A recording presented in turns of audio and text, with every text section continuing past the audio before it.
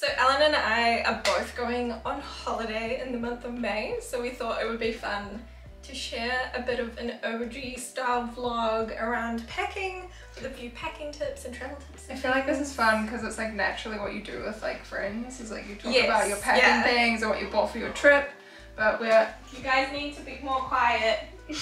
Our boyfriends are playing FIFA together, so there's some quite loud shouting going on down there. Ellen and I have been talking about travel because, I don't know, I feel a bit out of practice. Like COVID, we haven't been traveling as much. It's kind of ramping up again. Yeah, so we thought we'd do like a little bit of a haul of like travel essentials we've bought recently, and then a little bit of a pack with me. We're very much focused on like minimal packing.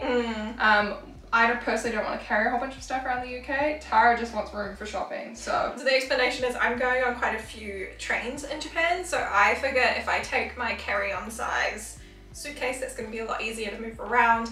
Also, my next size up is so big. Ellen came in and was like, oh my god, it is huge. And I'm kind of thinking it would be nice to get one in the middle for traveling. So I'm going to keep an eye out and buy a middle-sized suitcase in Japan if I find one that I like. And then fill it with shopping. Yeah, fill it with shopping. Should we start with your Sephora bag? Because I want to see what you bought. This is going to be really anticlimactic for you because all the stuff on the top is from Chemist Warehouse. Hey, we love Chemist Warehouse. This is what I bought from Sephora. It's a whopping $7. This is the Sephora. So why didn't you just get that from Chemist Warehouse though? Because I've tried that and these, I just love them. They're the Sephora Organic Cotton Square cotton pads. I have really sensitive eyes and I find the other ones I get little fibers stuck in my eyelashes. And these ones never do that. So, and they're really big, so you just need one. Good for traveling because you can take a little stack. I won't take this whole bag. That was all this in my Sephora bag. But you've got all of these little things. Yeah, these are from Chemist Warehouse. Okay. So I got the little baby Bioderma. I love traveling with this. I also take, when I'm traveling, face wipes. I feel like you use a face wipe if you're like exhausted after a long flight and you just want to use a face wipe, you know? I mean, I tend to pack them for like a shower on the plane. So because we're flying to London, it's like a 12-hour flight to Shanghai and then like another 14-hour flight.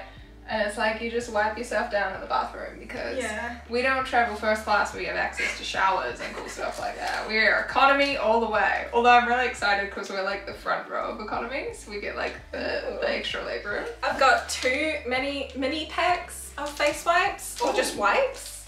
These are really good in your handbag. Two of these, right? You're coming home with me. I got into them in Singapore when COVID was still around and you were kind of being more conscious of making sure our hands were clean and like wiping tables in public areas, and it was just very handy. So now this is my like travel thing. Yeah, I have like in my side pocket sanitizer as well actually, because even though the big C isn't like front page news anymore. No, but like there's also other illnesses you can get while traveling. Yeah, so that's like easy access because my drink bottle doesn't actually fit in this. I got a new deodorant.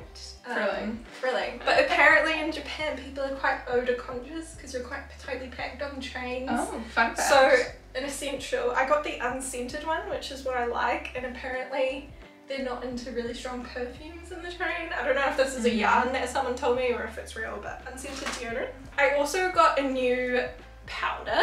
The classic Rimmel Stay Matte. My favourite Rimmel Stay Matte. Which we've probably talked about on this channel for 8 years. Probably. I've got everything in our little Silver Beauty makeup bag here. I noticed my one that I'm using at home has hit pan and it tends to crack when that happens. So I'd advise if you're hitting pan on anything, don't waste it and throw it out, but keep it at home for when you get back, but travel with a newer pan because the last thing you want is it like exploding in your luggage and all the little pieces are everywhere, and like just get a new one. I've also got a travel adapter. I need to get one of those. Yeah. Okay, so Tara's leaving in like what, 4 days? And I'm leaving in like 9. No, so I'm leaving in 2 days. 2 days? So yeah, when I travel, I like to take one travel adapter and then like a power board you can plug multiple plugs into. Oh yeah. Charge everything at once, but you don't need to have like a million travel adapters. So I also picked up these travel compression bags, which is basically like a vacuum seal bag. I haven't opened it yet, but it kind of just looks like it's a special travel snap look bag. I thought that's good since I'm taking a smaller suitcase. Got some Berocca, you know, in case you need a bit of a pep. I already had these, but these are some packing cubes from Kmart. And I also have their clear makeup bag because I like to take all my makeup and toiletries carry-on with me just so that they don't get lost and don't explode in the bag. And if you want to do makeup or freshen up, you've got it all with you, so it does need to be clear to go through security. Okay, see, I've run into the issue that mostly when I've been going through Dubai, where they don't accept that. They don't consider this clear. Yeah, no, your liquids still need to be in a sealed Snaplock bag. Oh. So like I have in 2 days. 2 days. So I have this one, and I think I'm just gonna have a Snaplock bag with the liquids inside that I can just pull out. This was fine at Auckland Airport. I guess I'll Yeah. see if it depends on probably the person. I also collect like the little dust bags that come with everything. I got a whole pile over here. Hey, you were mocking me when I was packing for Christchurch about all my bags. Or was that just? I like to put my shoes in here as well, so you don't get dirty shoes in your clothes. What have you got in your goodie bag, Ellen? This I got for my birthday from my parents, and it is a little like tech case with all of these cool pockets for all of your chargers. Now I am currently charging something, so it's not got everything in there, but you get the general idea. And it's from the brand, what did you say? Bellroy. Bellroy. Very nice. And it's just, I love it. It's good quality. And one thing I found recently going through certain airports is if you travel with camera gear, your batteries have to be out of the camera and also in separate pockets. So I used to chuck them all in one pocket, and then I kept getting pulled up and they're like, your batteries can't touch. So this one I can strap in a battery, and then there's also separate pockets in the back, so I can separate all the batteries. I haven't had that problem, but I guess I probably didn't have as many batteries. I've definitely been pulled up when I had like too many cables and they were all kind of just shoved in, and they were like, what is going on here? Take the cables out. Please. This is why I feel like something like this is really good, because it's going to make your transition through security. Yeah, if they want to check your cables, and they're just all be there. like, oh, bam, here's my batteries and cables. Another thing I like to travel with is like my iPad and Kindle. And they always make you take out your laptop at the airports, but I always take these out as well because the electronics on the scanners, sometimes they're like, it looks suspicious, so I just take it out, it's easier. Yeah, some places they actually make you take out iPads, some places do don't. It's different every airport I go through, which is really frustrating. The other new thing I have is my colouring book, which is quite like heavy to pack in my carry-on, so I'll either bring this one or I'll bring like a smaller one. I just wanted something off my phone. You guys know I'm always looking for like phone-free activities because I spend so much time on screens with my job. And then the other thing I have in the back pocket is obviously my laptop. I was gonna buy a new laptop before we left, but then somehow it became May, and I was like, cool, guess we're just rolling with this laptop now. Another essential for me, I actually take 2 of these. It's a power bank. That's the tiniest power bank I've I ever know. seen. I got this as a gift from, like a Christmas gift from work. It's like, what brand is this? I don't know, I think you can get it at the warehouse. Oh, it's a 5,000 milliamp hours. I might buy one of those. That's gonna go on my list to buy because my power bank's really big. And again, I think the key with the packing strategy here is to get everything as small as possible. The other thing on my to buy list is some AirTags. We were just talking about this, and I'm like, you know what? I'm gonna get some AirTags, put them in both suitcases we're taking, my backpack, my handbag. If the airline loses our luggage or it gets sent back to New Zealand, or like all of those stories that you hear, I can literally look on my phone. You know when you're like waiting at the carousel and you're like, where's my bag? And you could literally look it up. I think that's... Does it use GPS? Uses the Find My Phone, whatever that is on. The last techie thing I have in here are my headphones, which literally go against everything we've just said around packing small things, but I really like my headphones. So basically on the plane, you're on there for so long you want comfortable headphones. Yeah, mine aren't that comfortable. But they look cute. And the thing I noticed recently was I started traveling just with my AirPods, but the TVs in the airplanes don't all have like Bluetooth, they're mostly plug-in. So if you bring something you can plug in, that's better. I'm gonna need to get an adapter for that like funny 2-pronged airplane plug. I feel like the last thing I have on in here is my hairbrush. These are just the best hairbrushes. I lost that little cover thing. Mine just goes naked in there. This is a Tangle teaser, for those of you who didn't recognize it. I feel like they're everywhere now. They were very like early YouTube trend, like everyone was getting Tangle teasers. Yeah, and I will put that definitely in my carry-on because My hair just gets crazy on the plane. We have someone meeting us at the airport as well, like one of Ali's friends, and you're like, I have not met this person before, like first impression coming off 24 hours of travel, it might be nice to just brush my hair. Yeah. I have been working on a pack list for a little while. Kind of as I've gone through my week, I've been writing things down.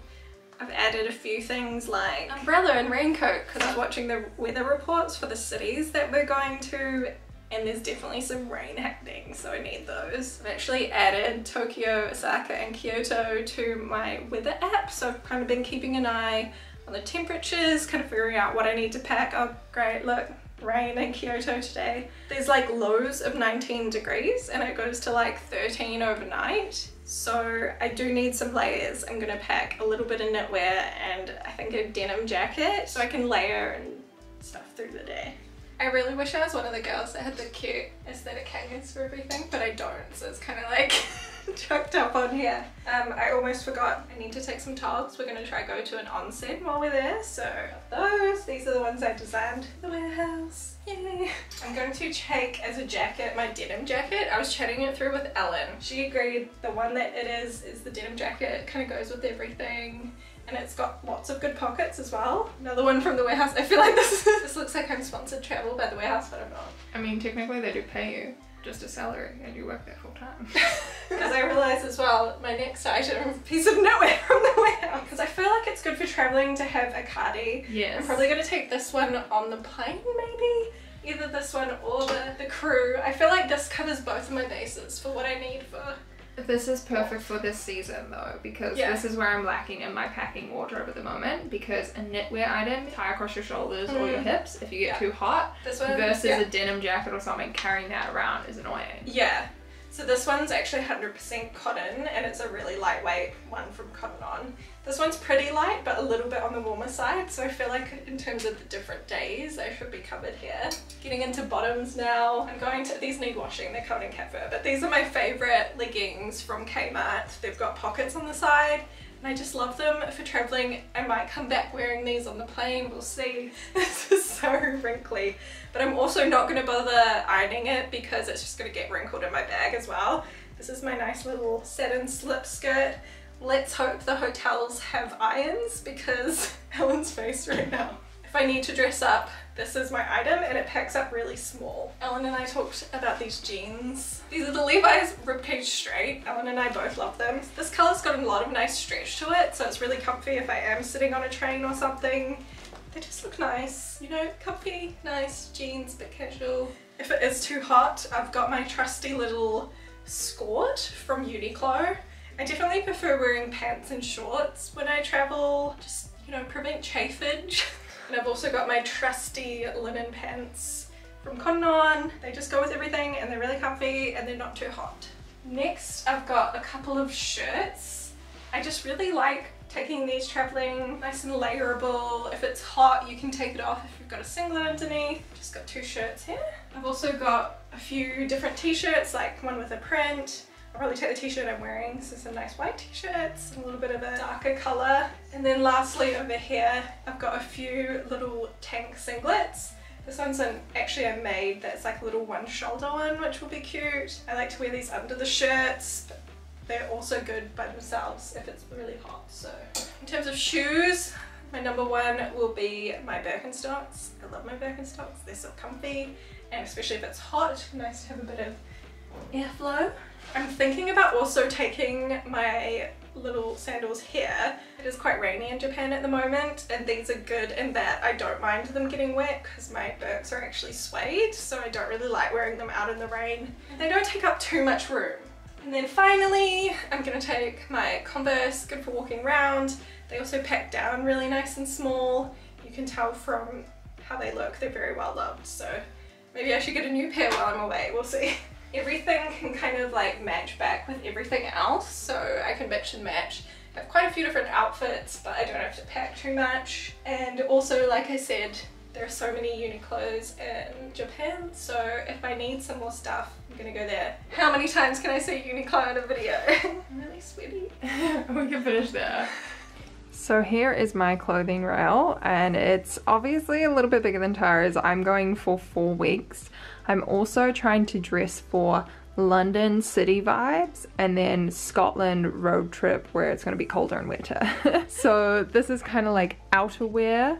Then we've got t-shirts and shirts, and then we've got 1 dress and 3 pairs of pants. I still need to add my jeans to this pile, and also a few pieces of like activewear and leggings. Some of this stuff, like one of these and 2 of these tops, I'll be wearing on the plane because I am also traveling for like 30 hours, so I need 2 shirts. I feel like 2 of my shirts from this pile are literally just going to be taken out for plane travel and then not being able to worn for like a week until we do washing. This is my bag that I'm taking for the trip. I've gone for like majority pants, which is quite different for me, but it is going to be a bit cool. Temperatures looking a bit rainy, anywhere from like 8 degrees up to 18, so I think pants will be good. I've got 1 dress option for like evening dinners, but it is knitted, so it's nice and warm. We've got plenty of t-shirts which we can then layer up with like light jumpers. We've got some more like active wear, like this will be a Scotland warm layer. We've got like a bit of a knit top. We've got a shirt top in case I want to like pair this with my pink pants for a little bit more of a dressy look. I don't really care about being super stylish on this trip, to be honest. I'm mainly bringing things like my pink blazer because I'm going to be doing a book event while I'm there, so I want to be dressed up for that. Also, I've got my trusty pink raincoat for if we're walking around doing touristy things in the rain. It feels like a lot, but then it's 4 weeks and I'm doing so many things like Scotland road trip, hiking in the Highlands, fancy book events in London. Like there is variety here. I also bought some new t-shirts because I got one of these in my last vlog from Glassons and I loved it so much, so I got 2 other colors. This is a bit of a mess, but organized chaos. I'm kind of stacking a few bits of activewear because I also need to dress for like golf. So I've got a golf dress on here at the moment, but I don't know if I'm actually going to bring it because I think it might be too cold. Suitcase. In here I've got all my packing cubes and stuff. I'm doing 3 pairs of shoes. These will be worn on the plane, these 2 in the suitcase. I was going to bring like a fancier pair of shoes instead of like another pair of sneakers. I was going to do like black ballet flats or something, but I just decided I'm not really going to do anything that fancy, and I think these will actually look really cool with the pink suit for my book event. So we're going to do that, and then this is the chaos of everything else that I'm trying to pack.